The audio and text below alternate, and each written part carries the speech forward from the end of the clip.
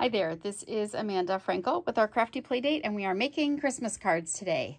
So this is actually the August Christmas Club, but I know it's September, and actually my August Christmas Club classes are happening in the very beginning of September because I had a bunch of stuff happening in my family, and I needed some time to get some stuff done, and so I had to take a little bit of a break, but we're still making 60. We make 12 cards every month from July to November, and by the beginning of November, actually before Thanksgiving, you will have all 60 cards made. So stay with me. I'm teaching you how sometimes to cut differently, to save paper, things like that. But if you're in the Chicago area, or if you're coming to visit somebody you know, come to class. It's so much fun. And you can find my classes on Meetup, and I actually will post that in the description so that you can join if you're interested. Okay, so this is one of our cards in Christmas Club, and I'm actually going to edit it a little bit because this ribbon is retired. And I didn't know that till I was about to do the video and went to find the item number for it and realized that it's retired. So I am going to change it up just a little bit in the video. So hang with me, bear with me here. We are starting with a cherry cobbler base. And when I say a base, I'm going to fold it here while I'm talking to you. When I say a base, I'm really saying a piece of 8.5 by 11 that has been cut in half.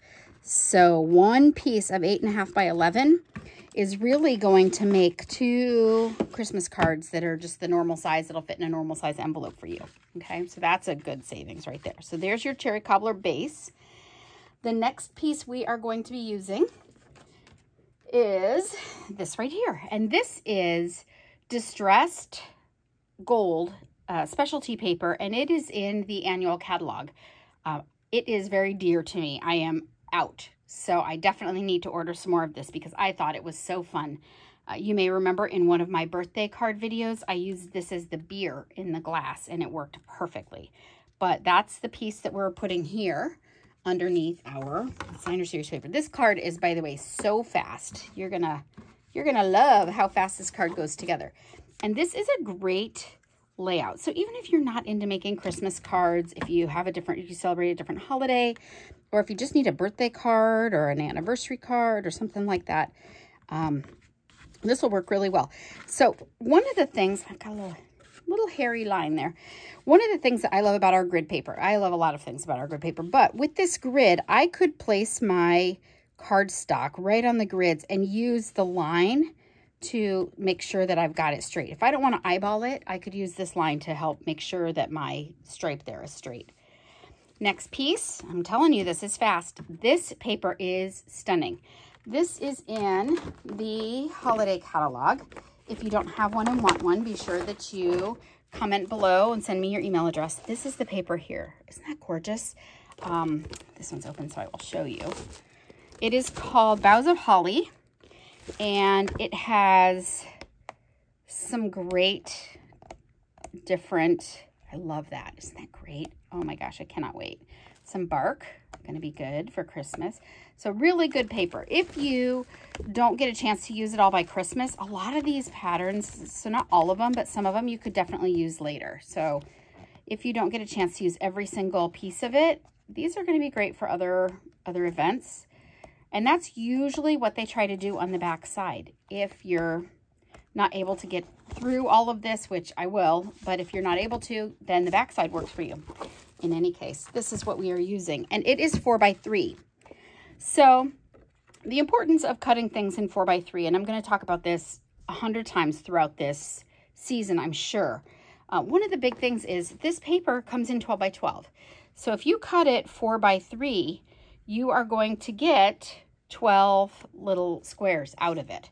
So you're not going to have any waste, not a smidge, and I like no waste, so that's easy. Another bonus of this design, by the way, is so pretty. Another bonus of this design, let's see if we can use our thing to kind of help us, guide us here for some straight lines. Another bonus of this paper is, or of this design, is it's very flat. So you'll have a little bit of a raised area, the knot of the bow, but there are no dimensionals here, so it goes through the mail, no problem, no sweat. Sometimes with Christmas cards, we put so many embellishments and layers and stack, and then it's hard to get it through the mail. Okay, so that's this part. Now I'm going to do my stamping. The paper that I'm using is very vanilla, and it is 3 by 1 3/4. So that's that, and it's cherry cobbler ink. This is the old one. I need to get a new one. You know why? If nothing else, because I'm going to get covered with it by the end of the day. I have it all over the edges and doesn't seem to matter when I clean it. Okay. The stamp set that I am using is awesome. It's in the Christmas catalog. It is called Brightest Glow, and it has great fonts. I mean, I love these fonts. You'll see me using this 100 times this year because I love it. And really good sentiments that could be inside-outside sentiments, which is just really nice. Sometimes we just have outsides, and this is really inside-outside, so that is helpful for Christmas cards, especially if you don't have a lot you want to say. That always makes it super tough. Okay, so inking. Now, when I stamp this, I want room over here for my bows, so I'm going to kind of stamp it low and to the side. Ooh, and I'm going to flip that over. Loving two-sided paper right about now. Okay, so I'm going to stamp it kind of low and to the side, not too low. Let's see how that goes. Yeah, that's good enough. Okay, so I'm going to close this because seriously, it's a hazard. I'm wearing a white shirt. What was I thinking? It's like wearing a white outfit on spaghetti night. Okay, so this is just glued down. So that's all. This is really quick and dirty. Very dirty. Get it? Okay. Oh my gosh, that would have been funny. Funny and bad. All right, so I'm just going to layer this on here. So this stripe down here is great if you don't want to tie a ribbon. It just gives a color offset. If I had just put this straight on here, it would have been so plain. You really need something to help break it up a little bit. If you're trying really hard to save this paper, now I already cut it for my class, but if you're trying really hard, you could just put a piece this size and a piece this size. You would just need to get a ruler or something that you could use as a straight edge. I like these see-through rulers because I can see what I'm doing. But you would just, line it up, make sure that it's going to be straight, and put it an inch here and an inch here, and then this could be empty in here, and you would be able to save a lot of paper that way. So if you have a lot of Christmas cards to make, this is a bonus. All right, so the ribbon that we're using, since I told you about my whole retired ribbons snag there, is this gold ribbon. It is gold. See how that works? It is a gold ribbon. It's in the annual catalog. It's a shimmer, so it's got a little sparkle to it, and I'm using my bow folder. So I have a customer whose husband makes my bows for me, or not bows, bow makers. If you would like one, then send me a message and I can tell you how much they are and how much shipping to you would be. But they are so super bonus because for Christmas Club, I actually tie everybody's bows for them because I just love them that much. And so, look, it comes out perfect every single time. All right, and I'm going to cut it this way.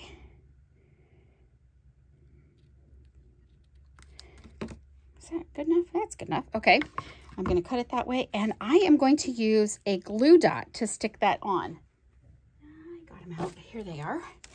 If you are really worried about it, you can use 2 glue dots, but I am just going to use 1. And all I do is put my bow on top of the glue dot and really give it a hard push on the knot. So it's right under the knot. And if it's sticking out a little, I'm just going to fold it up and then stick it down. There you go. So there is our Christmas card for August, which is really, it's now September, but I had to take that little hiatus. So here we go. 1 down and easy peasy. Oh, I forgot to tell you. I'm going to put a panel of vanilla inside so that you can write. But if you happen to own a gold pen and you like to do your Christmas cards in a metallic pen, this is so pretty to write on with a gold pen. If you don't, stick your vanilla in there. You already have vanilla cardstock because you got it for this piece. And it's the same cardstock. Just stick that in there. When I say panel, I am talking about a piece that is a 1/4 inch smaller than a folded card base. So this is a card base. The panel would be, instead of being 5.5 by 4 1/4, it is 5 1/4 by 4. Okay, so 5 1/4 by 4 piece sticks right inside. So you can write your holiday message or use a red metallic pen. Thank you so much for stopping by. If you do not have a Stampin' Up! Demonstrator, I would really love to be yours. You can find my information in the description below, as well as links to all of these products, including the Not Retired ribbon. And I hope to see you very soon. Thanks so much. Have a great day.